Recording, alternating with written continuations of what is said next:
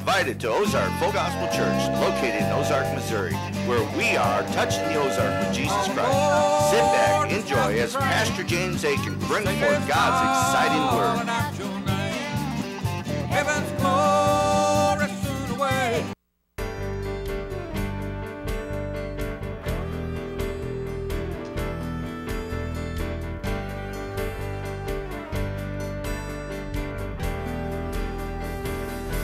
I lift you up, Lord. You are the worthy one. I lift you up, Lord. You are the faithful one. You are my Redeemer, the Redeemer of my soul. I lift you up, Lord. You are the worthy one. I lift you up, Lord. You are the faithful one. You are my Redeemer, the Redeemer of my soul. You place my feet on a rock to stand. You place my feet on a rock to stand. You worked it all out. You worked it all out. You worked it all out, Lord, for my good. I lift you up, Lord. You are the worthy one. I lift you up, Lord. You are the faithful one. You are my Redeemer, the Redeemer of my soul. You place my feet on the rock to stand. You place my feet on the rock to stand. You worked it all out. You worked it all out. You worked it all out, Lord, for my good. And you are holy and righteous, and you are worthy. You're so worthy. You are holy and righteous. You are worthy. You're so worthy. I'm talking about Jesus Christ, my King and my Savior, your King and your Savior.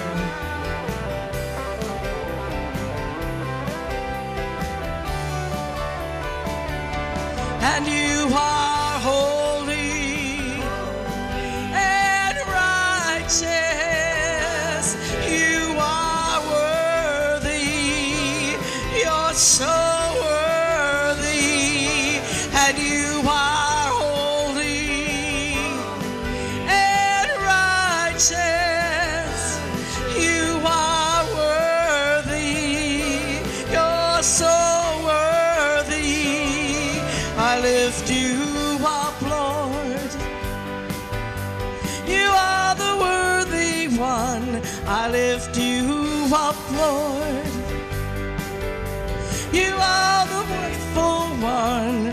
You are my Redeemer, the Redeemer of my soul. 'Cause you place my feet on the rock to stand.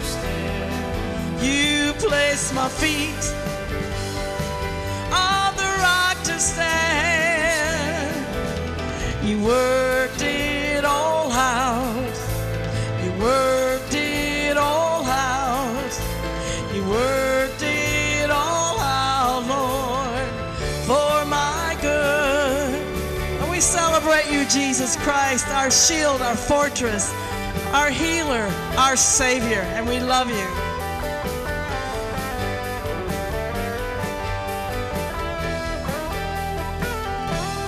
Amen. At Ozark Full Gospel Church, we have 4 exciting services every week. Our service times are Sunday morning at 9:30 and 11 a.m., Sunday night at 6 p.m., and Wednesday night at 7 o'clock. There is meaningful praise and worship and powerful preaching at every service, and we never close for any reason. We look forward to seeing you soon, right here where we are touching the Ozarks with Jesus Christ.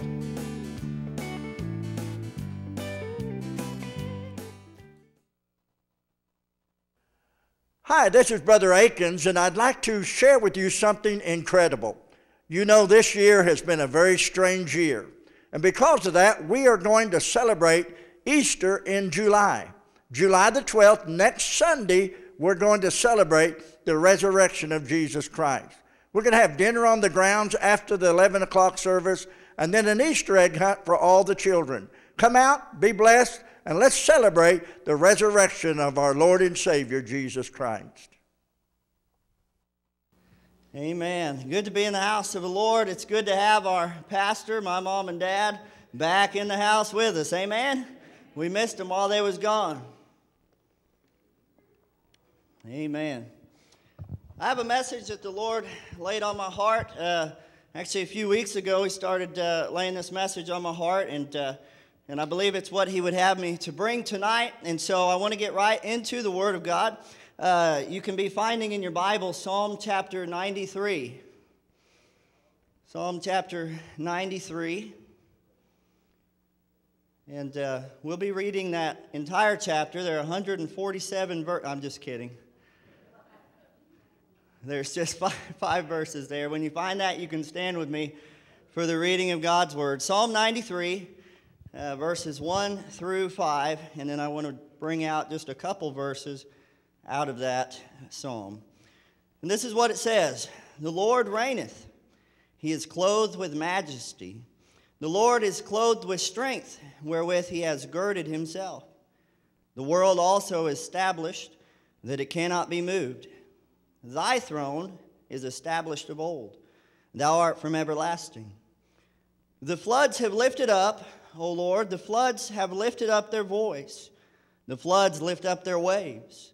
The Lord on high is mightier than the noise of many waters, yea, than the mighty waves of the sea. Thy testimonies are very sure. Holiness becometh thine house, O Lord, forever. Now I want to draw your attention particularly to verses 3 and 4, and I'm going to read those again. It says, the floods have lifted up, O Lord. The floods have lifted up their voice. The floods lift up their waves. But listen, the Lord on high is mightier than the noise of many waters, yea, than the mighty waves of the sea. I've titled tonight's message, a phrase taken out of verse 4, the Lord is mightier than the noise. You may be seated. The Lord is mightier than the noise. Now, when we look at this psalm, it is looking forward, I believe, to the millennial reign of Christ. It talks about the Lord reigneth and the kingdom is established. It is looking forward to that, but it also speaks of a time when the nations and the people will rage against the Lord. And I believe that we see even a measure of this today in the day that we live as we're coming nearer to those times. And so I want to kind of focus on the floods. And of course, we know in the last days that all the world will come against the Lord Jesus Christ, but that's not going to work out very well for them in the end. Of course, we know the Lord will take care of them. But I want to talk about the floods, and now the strength of flood waters can be overwhelming. If you've ever looked and seen videos or been part, you can see that the floods of water can be quite overwhelming. The power of a flood is really, it seems, without limit. The destruction that can be caused by a flood is overwhelming. It can be mind-numbing, and all that's left in its path often is just simply just destruction. Even the sound of many waters can be deafening. If you've ever stood beside a waterfall of some sort, or beside a river that was moving very fast, the noise of that is almost deafening. If you stand beside just a dam at a river or something and try to talk to somebody, you almost have to be right up in their ear in order for them to hear. And so this passage in Psalms, I believe that we can draw some application from the day that we live. And so we know that the floods are very powerful, and we know even if you've ever walked through a river and you felt through a current and you just felt that pushing against you, you know a flood can be very strong, and many waters gathered together can be very, very strong, and sometimes it's unstoppable, it seems. But I want to kind of develop this thought tonight as we look at the landscape of our world as it is right now and some things that are going on around us. Now, I want to first of all say that I believe that there is a tide of evil that is rising. And by that I mean that there are forces of darkness that are uniting for a common purpose. There are forces of evil that are coming together in the day that we live, and they're uniting on all sorts of common grounds of evil, such as immorality and homosexuality and abortion. There are many things that people are uniting around. The idea of marriage is no longer between a man and a woman. There are so many things that there are masses of people that are uniting around these ideas, and all sorts of immorality and things that are going on today. And it's really, I believe, even coming to the point of like it was in the book of Judges, where every man is doing whatever seems right in their own eyes. I believe that is the time that we're approaching now. That third verse of Psalm 93, it says, "The floods have lifted up, O Lord." And I believe that there is a flood of this evil that is trying to rise up even in this nation, that is going to try to push for us to abandon the things of God. They want to abandon our Christian heritage. They want to abandon our roots. They want to push against all those things. They are coming together for that purpose. They want to come against all that is righteous. I'm reminded of what it says in Psalm 2, verses 1 through 3. It says, "Why do the heathen rage, and the people imagine a vain thing? The kings of the earth set themselves, and the rulers take counsel together against the Lord and against his anointed, saying, Let us break their bands asunder and cast away their cords from us."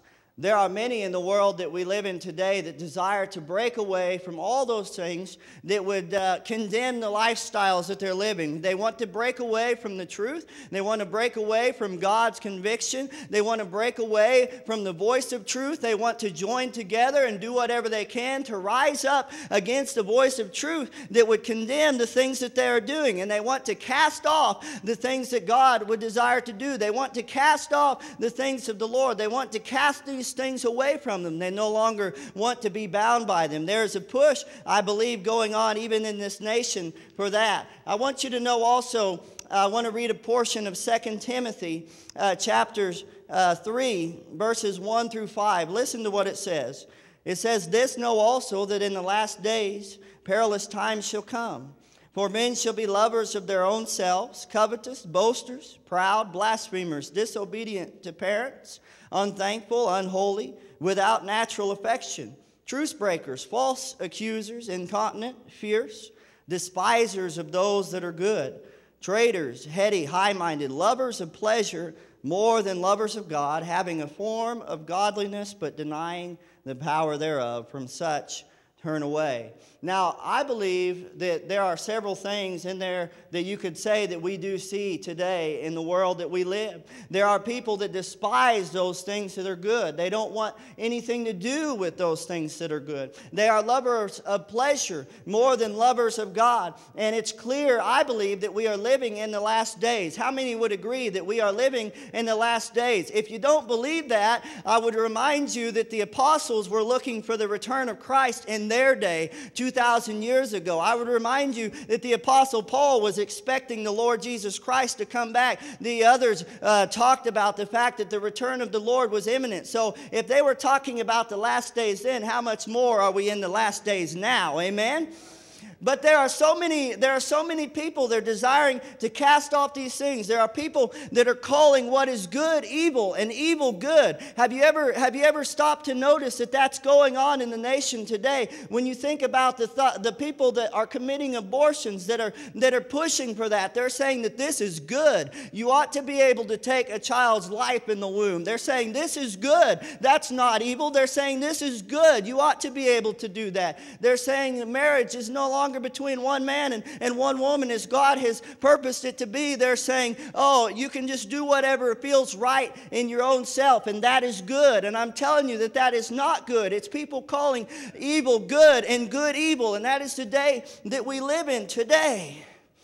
I believe that that's happening even now in this nation. Now, I will say with that, there are a great many of godly people who are rising up to push against this as well. That there are many people that are fighting against this tide of evil that's going on in the nation. And I believe with all my heart that God has given us a window of opportunity, a window of grace that we can preach the gospel, that we can share the gospel. We are virtually unhindered to do that in this country. There are many places around the world where you cannot do that. But God has given us a space of grace, I believe, a time where He's going to allow us to do that. And it's up to us what we're going to do with that window of opportunity that He's given us. Amen? I believe that God has given us a window of opportunity because in the process of time, even in this nation, the great nation that we are, those freedoms could be taken away from us. They could be taken away from us. There are many great things that America has done, but a lot of the blessings, I believe, are fruits from our roots. And the problem with those is most of them are under the ground, is what one old preacher said. Most of the roots are under the ground. But there are things that we can do, I believe, in this nation. We can begin to work against that flood of evil that's trying to rise up. I believe that we can be a light in a dark world. I believe that the Holy Spirit in us, that we can go out and begin to shine the light of the gospel in a world that is darkened without hope and without God. I believe that we can come together as the people of God and begin to push against those things. The enemy is uniting. Why don't the church of Jesus Christ unite to push against the evils of this world, to push against these people that are fighting against the truth of God's word? Why won't we come together as God's people and begin to push back against the powers of darkness? I want to be one of those in the last day that lets my light so shine before men that I can bring glory to my God. I want them to know that there's still a God on the throne. Amen. Amen. We're looking at a nation that's degrading in morals. Of course, we talk about that abortion was legalized a long time ago when marriage was no longer defined between a man and a woman as God had ordained it and God had set into place. The president at the time had lit the White House in rainbow colors, celebrating what God calls an abomination. You know, you remember those things. You remember that New York had passed that barbaric law within the last year or so that allowed essentially anybody to perform an abortion right up to the moment the child is being born. You think about the fact that after that was passed, that the governor, remember, he lit the needle of the One World Trade Center in pink to celebrate that. To celebrate the passage of that law. And actually, I believe just yesterday, the Senate had voted down a law that would require them to give medical care to the child that was born after a botched abortion. Laying on the table alive, and they said, well, we don't think we should protect that life. That was just yesterday. Just yesterday. You think about all of those things. You think about the dismemberment abortions and all those things. It's horrendous in the sight of God. There's a discussion that they can be aborted even after they're born. And it just doesn't get any more sick than that in my mind, I don't believe.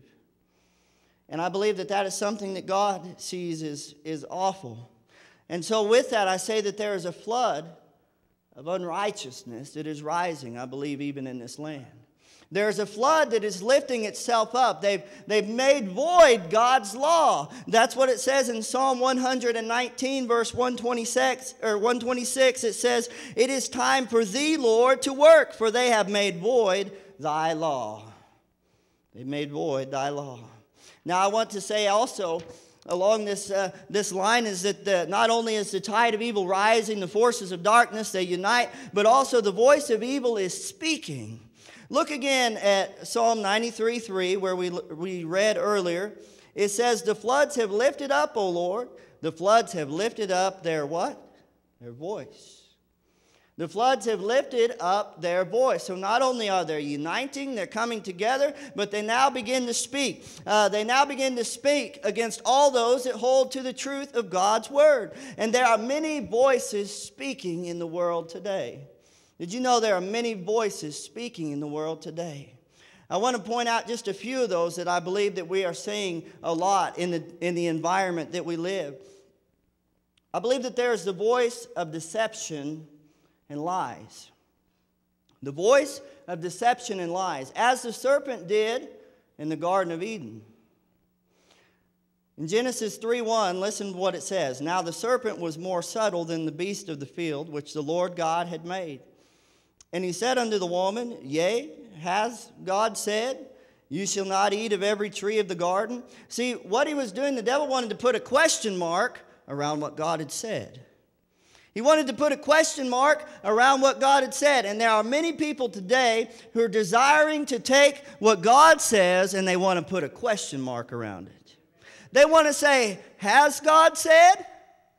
They want to say, are you sure that's what God has said? And not only that, but they want to say, well, what God has said isn't what God has meant.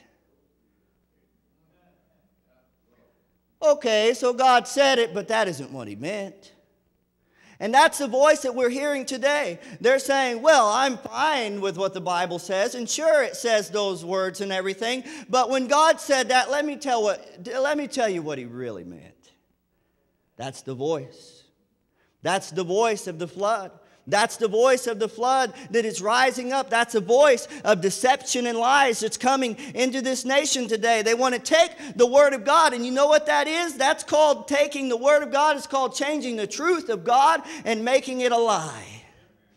They're turning the truth of God into a lie. And so there's the voice of deception and lies saying, yes, I'm fine with you reading the Bible, but come here and let me give you the proper interpretation of that. Let me tell you what it really says. But I want you to know that what God has said is what God does mean. And what it says in the Word of God is what it means. What it says in black and white doesn't need to be twisted around. You take it for what it is. You preach the Word of God as it is to men and women as they are.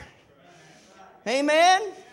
That's what it's talking about. There's a flood that is rising up, and there's voices that begin to speak. And one of those voices is to say, God's word, let's just to make sure that you understand that. Let's put a question around it. That's the voice of the devil speaking to people. In verses, and I want you to know that when the deception, they come with the deception and then comes the lie. So I want you to listen to what verses 2 and 3 of Genesis chapter 3 says. And the woman said unto the serpent, we may eat of the fruit of the trees of the garden, but of the fruit of the tree which is in the midst of the garden, God has said, you shall not eat of it, neither shall ye touch it, lest ye die. It was clear what God said. She knew what God said. But there was a voice that came to her that brought a question. There was a voice that came and said, has God said? And then when the question came, then came the lie. In verse 4 of Genesis chapter 3, it says, and the serpent said unto the woman, you shall not surely die. But the moment that they sinned against God and they ate of that fruit, they did die. They spiritually died exactly as God said, and I want you to know what God says, God means. There's no point in trying to take the scriptures, trying to twist it to our own idea of what we think it ought to say. When God says it, that's what it says. Now, I want to bring out another voice that I believe that we're hearing today. See, in our original text verse, verse 3 of Psalm 93, the floods have lifted up, O Lord, the floods have lifted up their voice. And there's the voice of fear and intimidation. The voice of fear and intimidation. Remember what I said earlier, as the sound of rushing waters is. They desire to speak at such a volume to silence and drown out all of the people who are speaking the truth of God's word. And they desire to do that with fear and intimidation. They want to come out and they desire to drown out the voice of truth. You know, if you hold to the word of God in the day that we live in, you're going to be labeled intolerant. You're going to be labeled a hater. You're going to be mocked. You're going to be laughed at. They're going to try to silence you. And they're going to try to do that through fear and intimidation. If you think about Goliath, the enemy gathered together. And they all gathered together and they would send out their champion, Goliath, who would come out and he would say, "You will serve us." They would send their champion out. "You will serve us. Send me a man." And he brought fear into the entire camp. There was a voice shouting in the valley saying, "You're going to serve us." And the enemy tonight seeks to control you and control me through fear and intimidation. But I want you to know that our God is mightier than the noise. Amen? That's just a bunch of noise. When the Goliath is out there in the valley, you know why? Because God sent us the shepherd that came and defeated every enemy on the cross of Calvary. Amen? But there's the voice of fear and intimidation, and they say, "You will serve us. You cannot defeat us." And they come out and they gather together and they send out their champions, and you hear them on TV and you hear them on the radio. You hear them everywhere else, and they're saying, "You will serve us. We're going to drown you out. We're not going to let you speak. We're going to overpower you, and there ain't nothing you can do about it." The floods have lifted up. And they've lifted up their voice. Now I want you to notice the next portion. The flood of evil is coming against God's people. Look again at verse 3 of Psalm 93. The floods have lifted up, O Lord. The floods have lifted up their voice. Now look. The floods lift up their waves. So I want you to notice the progression in this. The floods of darkness, they rise and they unite. And then they speak, and then eventually they will act. They set it into motion. You've seen at the beach, the waves come in and they crash upon the seashore. And so they set those in the directions that they're going, and the waves come. And so I want you to know that though the flood of evil is coming against God's people, and though it is speaking, and there's fear and intimidation, and there's lies and deception, that no matter what happens, we must not bow to this world. Which brings me to Daniel chapter 3. And you can go there with me. Daniel chapter 3, you know the story. Nebuchadnezzar made an image of gold, and he set it up in the plain of Dura, and he gathered all his rulers and the people together, and he commanded, you know what, when the music plays, that you fall down and worship the golden image, and whoever would not bow would be cast into the fiery furnace. And there were 3 who would not bow. There were 3 who would not bow. And it was brought to the king's attention. Look at what it says in Daniel chapter 3, verse 12. It says, "There are certain Jews whom thou hast set over the affairs of the province of Babylon, Shadrach, Meshach, and Abednego. These men, O king, have not regarded thee. They serve not thy gods, nor worship the golden image which thou hast set up." I want you to know that these men were singled out. Everyone else simply followed the mandate of the day.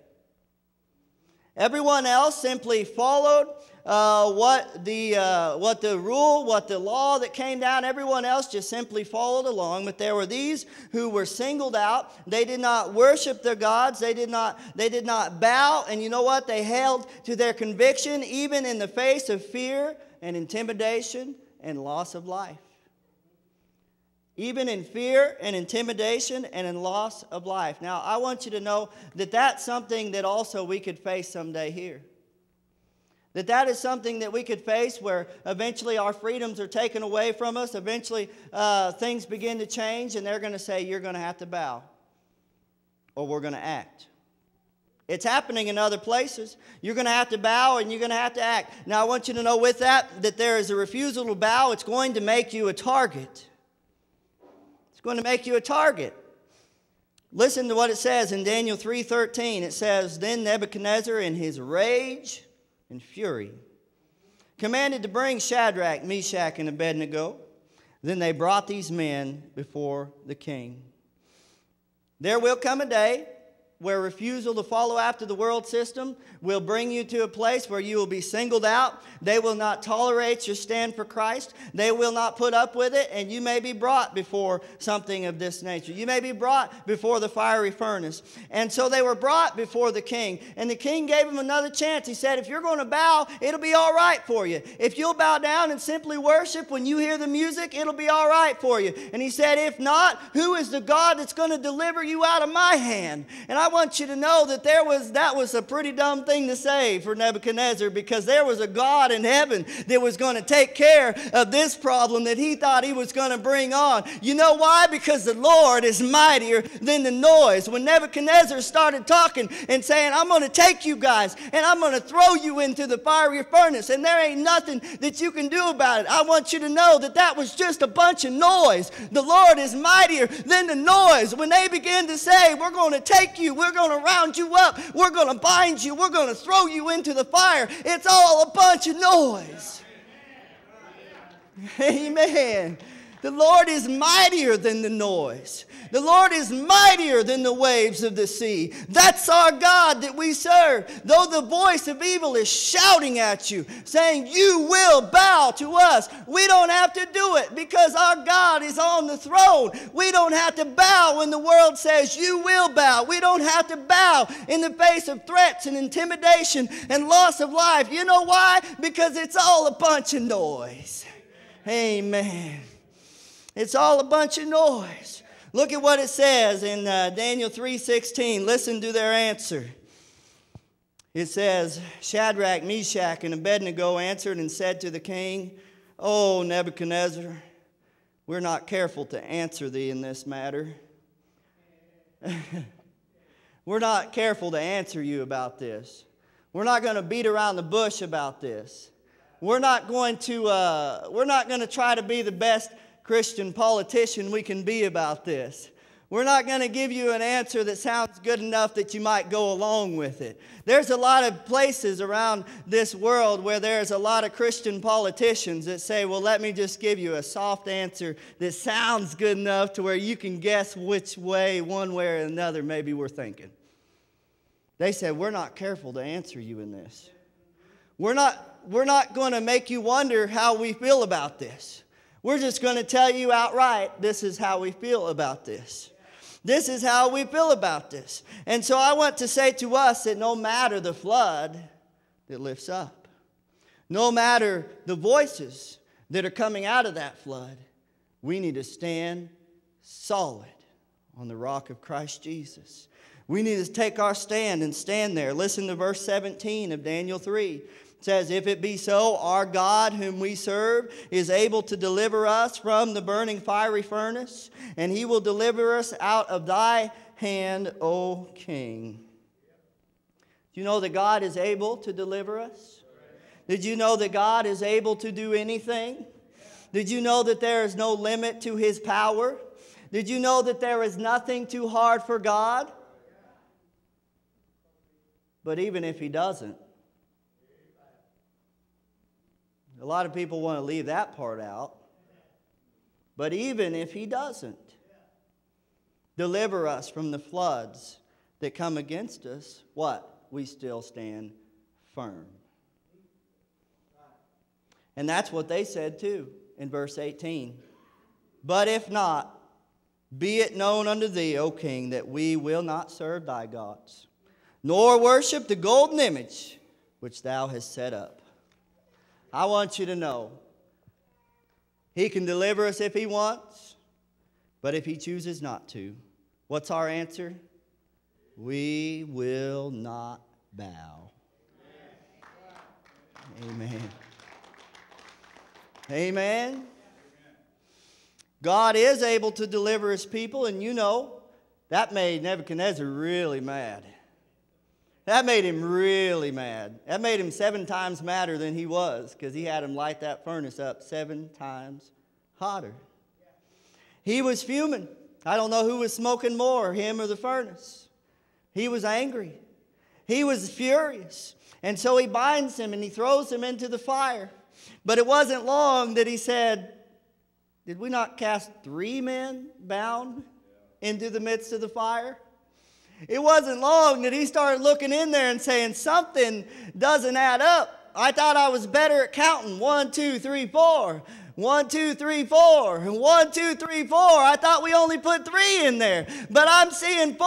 Lo, I see 4 men loose, walking in the midst of the fire. They have no hurt, and the form of the 4th is like unto the Son of God. And he looked out there, and you know what? It was all a bunch of noise, because Jesus showed up. He threw him into the furnace. He bound him. He threw him in there, and it didn't matter, because it was all a bunch of noise. It was just a bunch of noise, and Jesus showed up. And their fire had no power over them. They didn't even have the smell of smoke on them when they come out. Not even a hair on their head was singed. They come out, and they come out victorious. You know why? Because it was all a bunch of noise.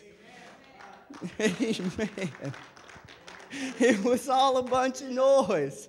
When the floods lift up their voice, it doesn't matter how loud, it doesn't matter how frightening, it doesn't matter what it is. The Lord is mightier than the noise. It's all a bunch of noise. It doesn't matter when the enemy speaks deception and lies. We've got the truth of God's word to combat those lies. And you know what? It's all a bunch of noise. You know, when the Goliath is in the valley shouting at you saying, you're going to serve us, it don't matter, because our shepherd has come and he has defeated every Goliath, every enemy. He went to the cross of Calvary. And you know what that means for us? It's all a bunch of noise. It's all a bunch of noise. That's our God that we serve. When a Nebuchadnezzar comes in with rage and fury and he gives a command, throw him in the furnace, the fire has no power over us, because our God is with us, and it's all a bunch of noise. Our God is mightier than the noise. Our God is mightier than the waves of the sea. It doesn't matter if they lift up. They can lift up. They can start talking, but our God is mightier than the noise. Amen. Let the waters rage on. Let the floods lift themselves up. Let the floods lift up their voice. It don't matter. Our God is mightier than the noise. Amen. I like that. I like that. Our God is mightier than the noise, and he's mightier than the waves of the sea. So amazing, our God. Coming to the end of the message here. We have a standard. We have a standard. You remember what it says in Isaiah 59:19? It says, when the enemy shall come in like a flood, the Spirit of the Lord shall lift up a standard against him. When the enemy shall come in like a flood, the Spirit of the Lord shall lift up a standard against him. I want you to know the Lord Jesus Christ is our standard. He is our standard. There is no fury, there is no flood, there is no fire of hell that can overcome our standard. See, our standard was lifted up on the cross of Calvary.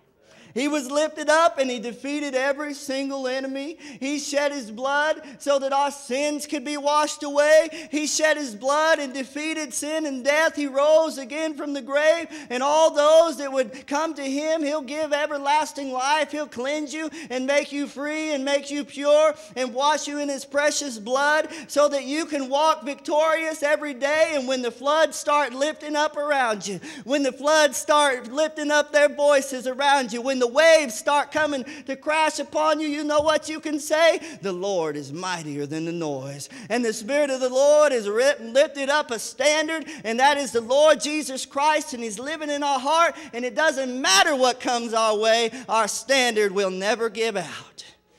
Amen. The Lord is mightier than the noise of many waters, yea, than the mighty waves of the sea. And I love the fact that even though there are so many voices and they're so loud today, there's one voice that's louder than all of them. There's one voice that's louder than all of them that they will never, ever be able to drown out. All the voices of the world combined will never, ever be able to drown out this one voice. That's the voice of our Lord Jesus Christ. The voice of the Lord Jesus Christ, His voice can calm any storm. His voice can still any raging sea. His voice can never, ever be silenced and never be drowned out. Doesn't matter how big the flood is. There is a day coming where all the nations of the world are going to come against Jesus Christ when He returns. And He's going to go to battle, and they're all going to be devoured. It's just a bunch of noise. He's going to devour them by His word of His power. And all of them are going to be destroyed just like that. Because the Lord is mightier than the noise. His voice can't be drowned out. So we get ready to give an invitation. The last point of the message I want to say is that we have a hope. And that hope is Jesus Christ. No matter what we face, He's our refuge. He is our anchor in the midst of a flood. Hebrews 6:19 says, which hope we have as an anchor of the soul, both sure and steadfast, and which entereth into that within the veil. Jesus Christ has accomplished everything that we need. He's done everything for us. He's done all that we could possibly ever need in this life so that we can walk victoriously. There may be some struggles that you're dealing with around you tonight, people around you. It doesn't have to be at the national level. There are floods that come in our life. There are floods of all sorts of nonsense that rise up in our lives, and there are voices that begin to whisper to you, to try to bring you down, to try to destroy you, saying you're worthless, you'll never get better, you'll never overcome, you're a worthless example of a Christian, God can never use you, God doesn't want to have anything to do with you. You know what that is? You probably guessed it. It's a bunch of noise. So when those voices come, maybe you need to take just a moment. Remember Psalm 93. The Lord is mightier than the noise. Mightier than those waves that crash against you. And He's our standard, and He's our hope. And He's our anchor that'll keep us sure in the floods of life that we face. Stand with me tonight. We'll give an invitation. If you have a need, you can bring it to the altars tonight. We always give an invitation every service. These altars are open for you.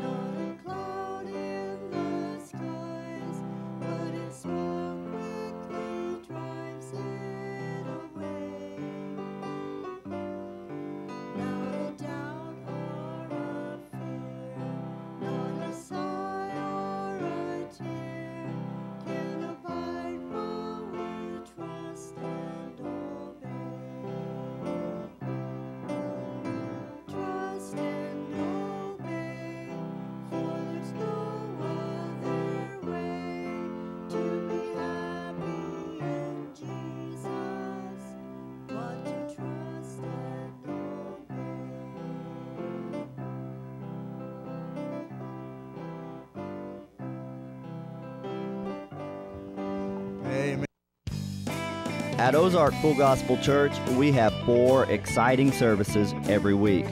Our service times are Sunday morning at 9:30 and 11 a.m., Sunday night at 6 p.m., and Wednesday night at 7 o'clock.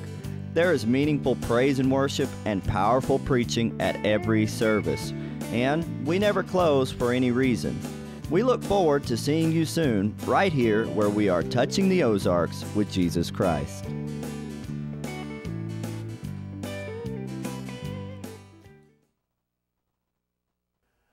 Hi, this is Brother Eakins, and I'd like to share with you something incredible.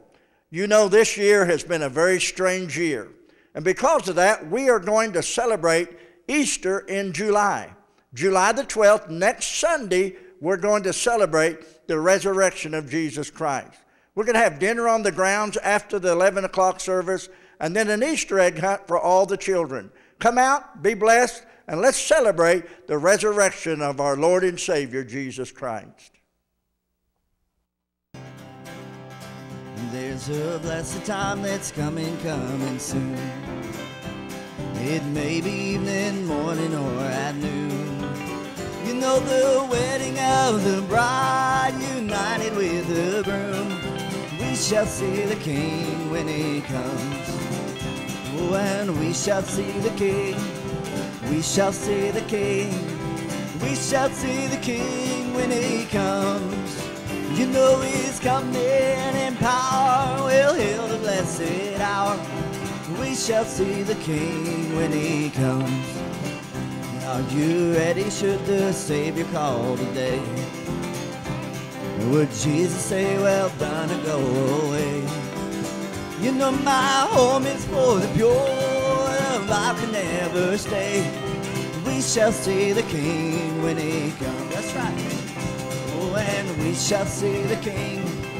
We shall see the King. We shall see the King when he comes. You know he's coming in power. We'll hail the blessed hour. We shall see the King when he comes. Oh, my brother, are you ready for the call? And to crown you Savior, King and Lord of all. You know the kingdoms of this world shall soon before him fall.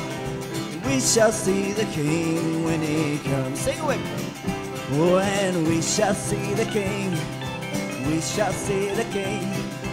We shall see the King when he comes. You know he's coming in power. We'll hail the blessed hour. We shall see the King when he comes. Oh, my brother. Oh, my brother, are you ready for the call? To crown you Savior, King and Lord of all. You know the kingdoms of this world shall soon before him fall. We shall see the King when he comes. Amen. Oh, and we shall see the King. We shall see the King. We shall see the King when he comes. You know he is coming in power. We'll hail the blessed hour. We shall see the King when he comes. One more time. Oh, and we shall see the King. We shall see the King. We shall see the King when he comes. You know he is coming in power. We'll hail the blessed hour. We shall see the King when he comes. Amen. Yes, that's... Well, I'm looking for the blessed hope. Jesus is going to take us out of this mess one of these days. Praise God. I'm thankful today, Chuck. There's hope. There's always hope when you know Jesus. Amen. And he's your Savior. No more poverty. No more pain or sickness or disease or heartache or disappointment. Broken dreams and none of those things. But those things are going to pass away. And everything that we ever hoped for, dreamed of, desired in our heart, to be able to serve Jesus and to love him, be with him forever, amen. And I'm looking forward to that day. If the sun doesn't shine, this life of mine, I still love you.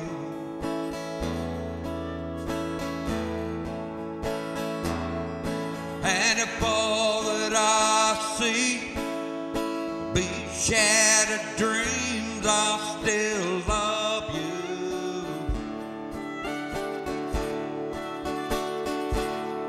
If all that I know, this world below, heartache and sorrow, tears and woe, I still love you.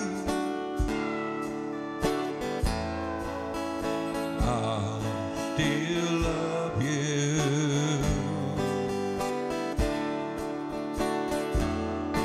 If I live my life, sickness and pain, I still love you.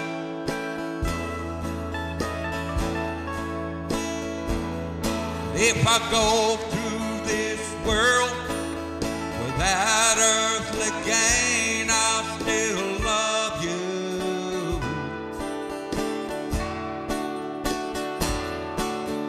If all of my friends turn and they walk away, no one to care, no one to stay, I still love you. I'll still love you. And Jesus said, when I saw you in sin, I took you in, I still love you.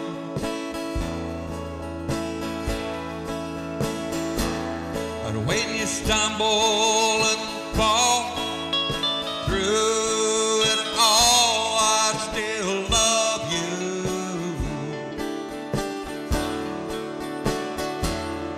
They murdered and hung me, Calvary's tree. I shed my blood so you could be free. I still love you. I still love you. It's been 2,000 years since I went away. I still love you.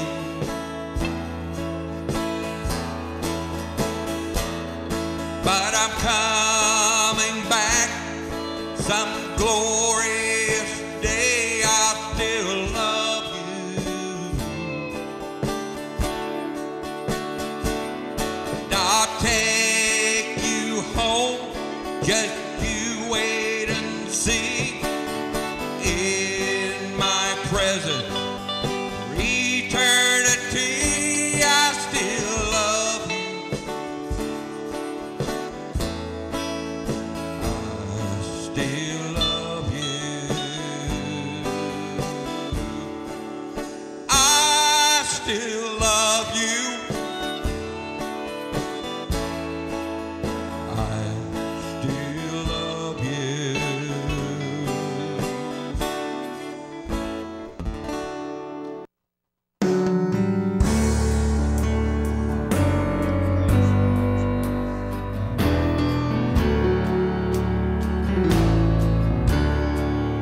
My soul is thirsty and burdened down, both day and night, no friend is found.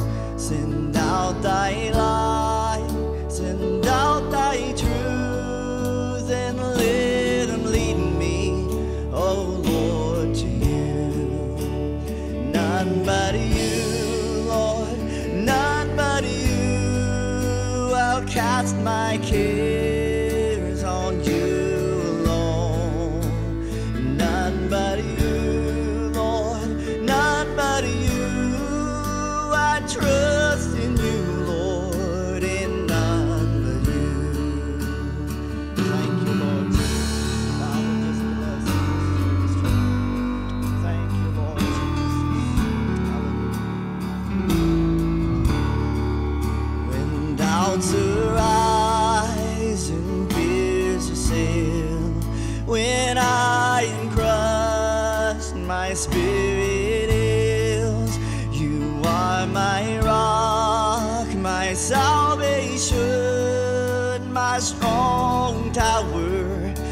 I run to you.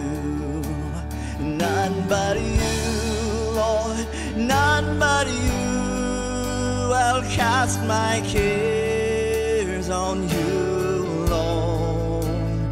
None but you, Lord, none but you. I trust in you, Lord, in none but you. Is the Lord Jesus Christ your strong tower? Is he your rock, your ever-present help in time of need? Praise God, he is so, so good to us. Thank you, Lord.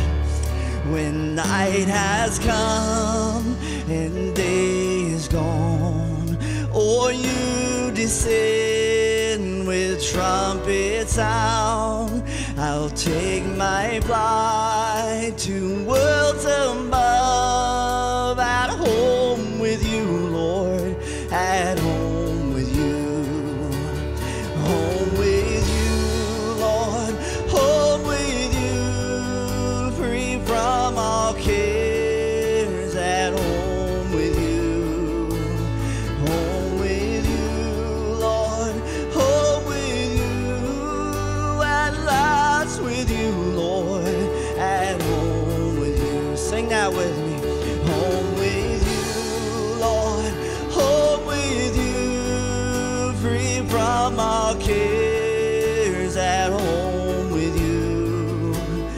Home with you, Lord, home with you. At last with you, Lord, at home with you. At last with you, Lord, at home with you.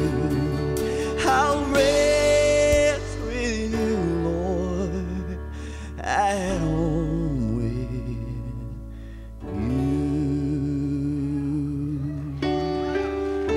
Thank you, Lord Jesus. Praise you, Lord Jesus. Hallelujah. Amen.